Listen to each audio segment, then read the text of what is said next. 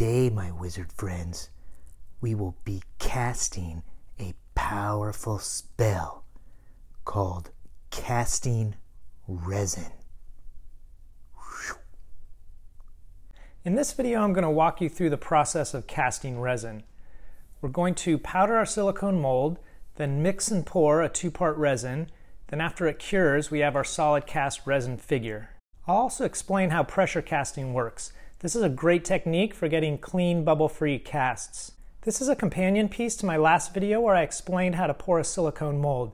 If you like, you can check out that link in the description. Don't forget to hit that subscribe button and the little bell notification thing, and let's go. The first thing I'm going to do is dust baby powder inside the mold. Talcum powder will help prevent the resin from sticking to the silicone, so it pops out a little bit easier. It also provides a bit of a heat shield, so it can also prolong the life of your mold. Talcum powder is also a surfactant. Liquids have surface tension. This is what allows a drop of water to hold that round shape. When you add a surfactant to a liquid, the surfactant weakens the surface tension of the liquid so the liquid can spread better. So in theory, lowering the chances that little air bubbles will form. I have a couple different brushes specifically for this. This big fluffy one for the main areas, and then this smaller pointy one for the harder to reach areas. For the baby powder, I like to use Johnson & Johnson's original formula. Lately, there's been a lot of concerns on whether talcum powder is healthy for you, and a lot of this is because there's an uncertainty concerning the purity of talc. The mineral talc exists in mines that could potentially contain asbestos, but according to Johnson & Johnson, all of their talc is pharmaceutical grade. Then I'll take it outside and blow a little air into it to remove any extra powder. Make sure you get it out of all the little details, otherwise it could affect your casting. Sometimes I have to go in there with a tiny little brush and stab the brush in to really make sure that I get it out. So now I'm ready to rubber band this thing closed. I am a big fan of the rubber band method. I have a friend who swears by packaging tape, but I tried it and it just did not work for me. I feel like with the rubber bands, I can have a lot of control over how tight I want it and where I want the pressure. And they also work great with these block molds because you have these big symmetrical flat sides. You want to find that happy point between it not being so tight that it distorts the mold, but not being too loose where the resin will leak out. I always kind of lean towards the loose side and get it just tight enough to hold the resin in. And you can always make adjustments after you pour one. So if you pour one and it looks a little squished or deformed, maybe on the next one use less rubber bands. Also, a nice thing about block molds is there's a set of 3 parallel faces that can all be banded, which gives you a little extra pressure from different directions and will also prevent your molds from distorting. Just make sure you collect a big box of rubber bands so you can always pick and choose the size that you need. I always like to look inside of the mold too, because you can see where the 2 halves line up, and you can also see if they're not lining up perfectly. And a lot of the times after I get the rubber bands on, I'll come back in and kind of do like a really slow crawl up to make sure that they fit well together. So I'll do that on one side, then I'll come back. You know, I don't know if you can see it there, but you can see right there, it's a little off, but if I just push that one side in, then they seam up a little bit better. So if you're fortunate enough to have a big pour spout, you can look in there and get a good idea of how tight the seal is and in turn how much cleanup you're going to have after you pour the resin. So now we can mix and pour the resin. I'm using a product called Smoothcast 300 by Smooth-On. This is a 2-part pourable resin. Basically you mix up part A and part B in equal amounts by volume, and after it cures you end up with a solid white hard plastic resin.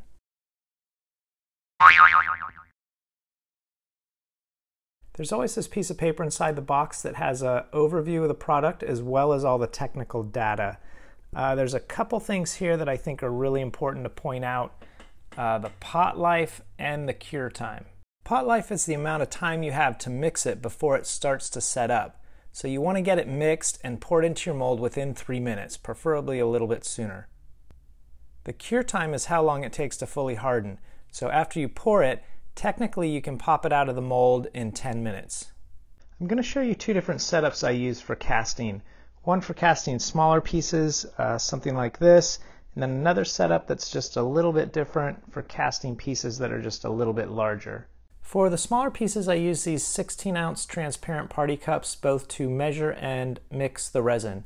Make sure you get the ones with the little ridges here. These are perfect for measuring the volume.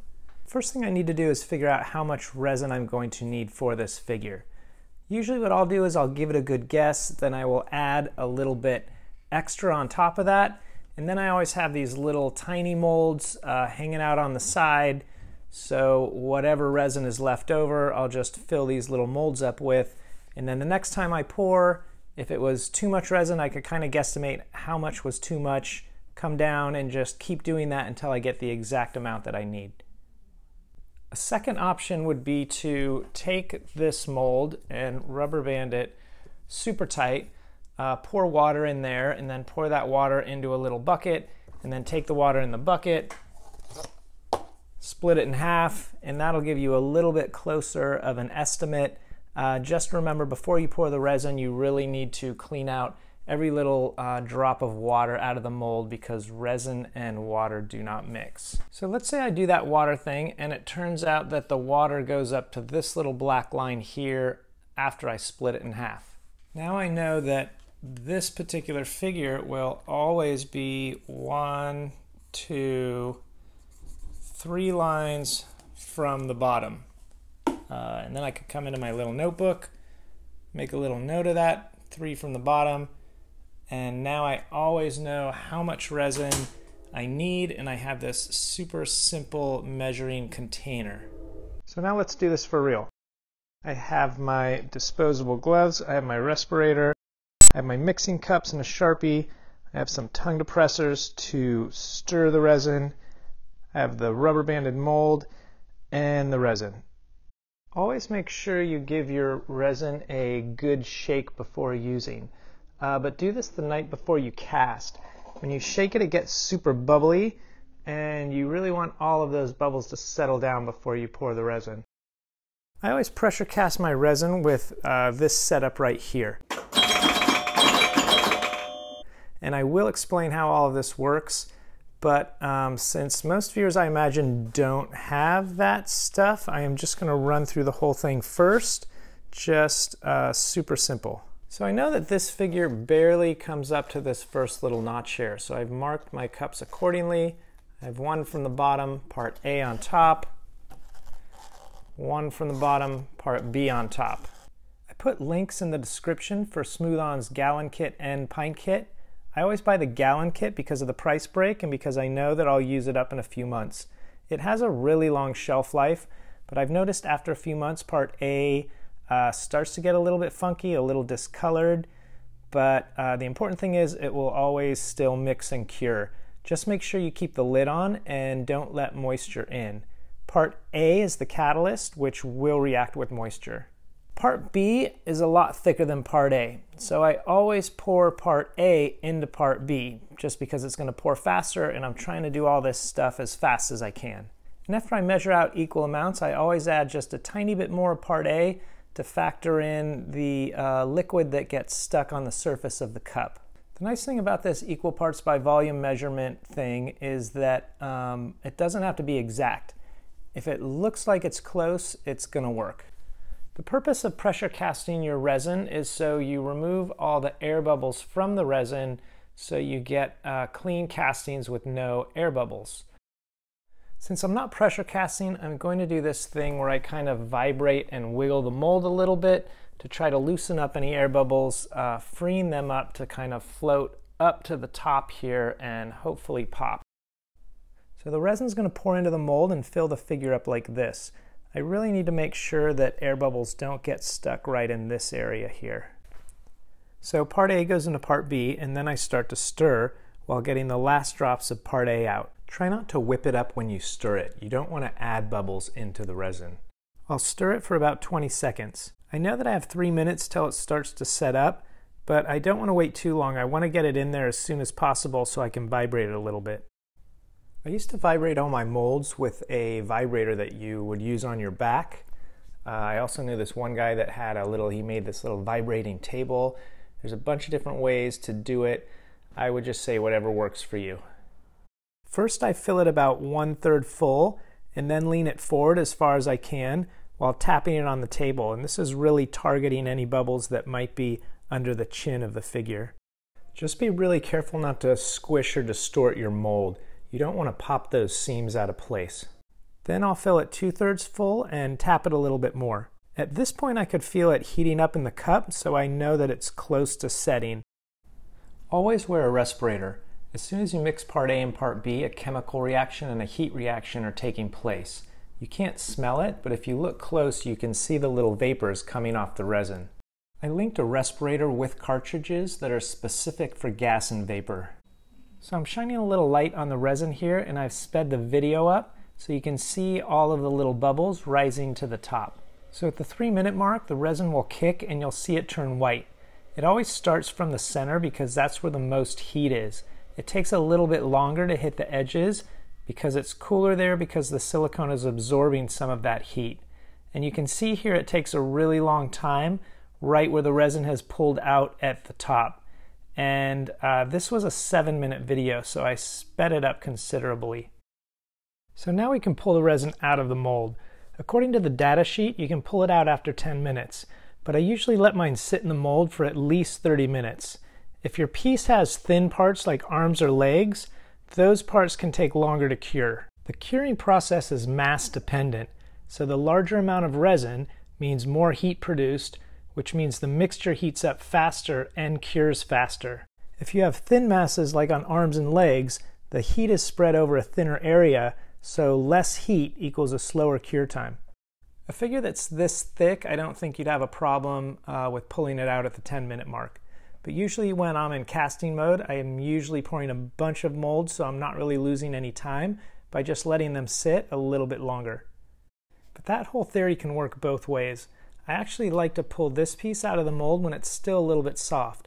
The mold's a bit more complex and I've broken a lot of legs here because the resin was so fragile and brittle from letting it completely cure.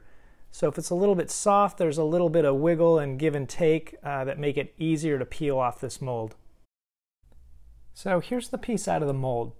You can see here that there's a tiny bit of flashing to clean up on both sides where the seam was. But this is not that big of a deal. This could probably be cleaned up in a couple of minutes. You can also see that no bubbles got trapped or formed underneath the neck here. So I would say this is a successful casting. Sometimes you'll find these thin little pieces of flashing left over along the cut marks. I'll lightly scrape these out with a little dental tool and then brush it off with a cotton rag before I pour the next one. I used to use Smooth-On's Universal Mold Release instead of the baby powder, and it worked great. But with the spray, I always had to wash the resins with soap and water prior to painting, but with the baby powder, no washing was needed. I just go straight to painting. So the baby powder just made the whole process a little bit more efficient by eliminating that step. So now I am going to explain the pressure casting process. In the future, I'll have a separate video for this because it's just a lot of information to unpack. But I will go over the basics here and at the same time explain my setup for pouring larger amounts of resin. So I'll run through everything here and then we'll do the whole thing in real time. So the first thing you do is place your silicone mold into the pressure pot. Then you mix up your resin, pour your resin into the mold. Then you clamp down the lid so it's totally sealed. Then you have an air compressor here that you turn on and it will push air through this little tube into the pot until this little gauge here reads anywhere from 40 to 50 psi. That's pounds per square inch of air that you are compressing into this pot and into the resin. And then you just leave the resin in there until it's cured. And in theory, what's happened is all of the little air bubbles have imploded and disappeared from the air pressure. So you get a casting that is completely bubble free. So here's what I do when I pressure cast. I have the resin in the mixing cup set up on the table here, and then right below it I have the compressor and the pressure pot. And whenever I pressure cast, I like to do several molds at a time. So you can see here in the pot I have 2 medium-sized molds and 1 small mold. They've all been powdered and rubber banded and ready to go. These 3 pieces are going to take a little bit more resin than that last piece. You can see I've marked the cups here, 6 from the bottom on both cups, part A on 1 cup, part B on 1 cup. And the big difference between this pour and the last pour is I can't just pour 1 cup into the other and mix it because there's just too much resin. So basically what I end up doing is pouring both cups into this yogurt container and mixing them in that container there. And then I've upgraded my stick to this little mixing stick here. This little mixing stick is great. It's got these little holes in it that are specifically designed for mixing liquids. So let's do it. I'm running this video in real time so you can see exactly how long it takes me to do this. The challenge here is to mix the resin, pour it into the mold, secure the lid, and then get the air into the pressure pot all within 3 minutes before the resin starts to kick. If you're just starting out and you feel like you need a little extra time, you can get a resin called Smooth Cast 305. This has a pot life of 7 minutes, so you get 4 extra minutes to get everything done. The only downside is the cure time is 30 minutes, so technically you have to wait 30 minutes before you can pull it out of the mold. And there's a whole bunch of details and tips and tricks to making this whole process work smoothly, but that's all going to have to wait for the deep dive video. But if you have the right tools, the learning curve is not that steep. And if you've been casting resin without this process, I guarantee that after you try it, you'll wonder why you did not do it long ago. The amount of time that you save on cleanup is just ridiculous. So the amount of time it took me to get everything done here was a little less than 2 minutes. You don't really want to wait until that exact 3-minute mark because it starts to thicken up before that time.